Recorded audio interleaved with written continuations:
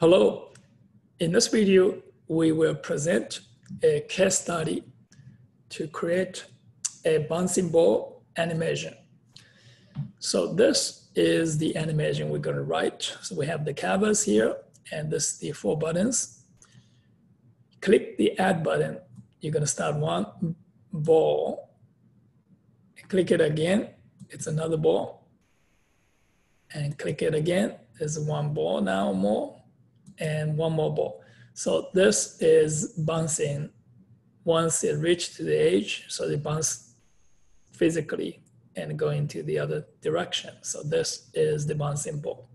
You can add more. So when you click the minus button, you can remove the last ball.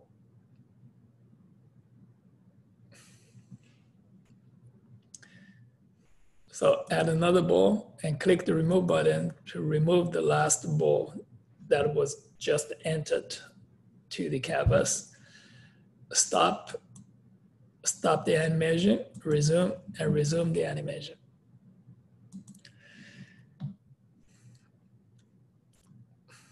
So how do you write this program?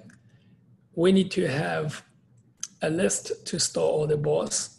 For each ball, we need to have this, the direction here, and this is the dx, dy, and denotes it where it goes. And this is the current location, it's x, y, so where it is, and the color of the ball, and the radius of the ball. So this is for each ball, that's the ball object.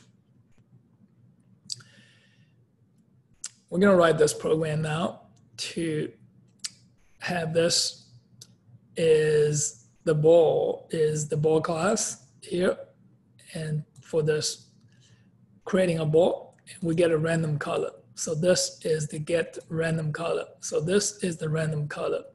So random color, you have this is the generating a random. So this is the 6 times here, and each one is a hex number. So this is a 6-digit hex number for the color. So you can return this is the color here. Get this is the color. So this is is 2 hex. So you generate a number, and so this is randint is from 0 to 15. So that's a random number, and get a hex number. So convert it into a hex number right here. So now for the bounce ball, this is the list. So this is the canvas you're going to draw the balls on the canvas. And this is the frame. You have this 4 buttons and put it into the frame. And now this is the sleep time, and this is this stopped. So when you click the stop button, so this is stopped, it's going to be true. So to do the animation, animate, and now look at this stop is to make this is stop true, and resume, is stop this false, and then restart the animation. So this is to add a new ball, and this is to remove the last ball from the list. And here now it's animate. So what you do is look at this is you're gonna delete and all the balls now, and redisplay every ball. So this is here. And when you redisplay the ball, so for each ball, you look at the location. And so this is, you're gonna display it right here.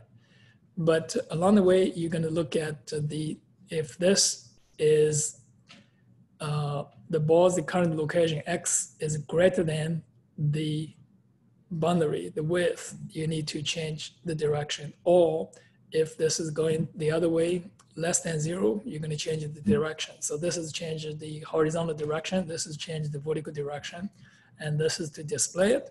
And the ball tag is ball. So all the balls have the same tag. When you delete it, and you delete all.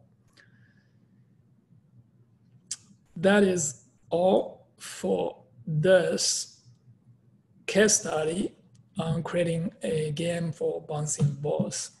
See you on the next video.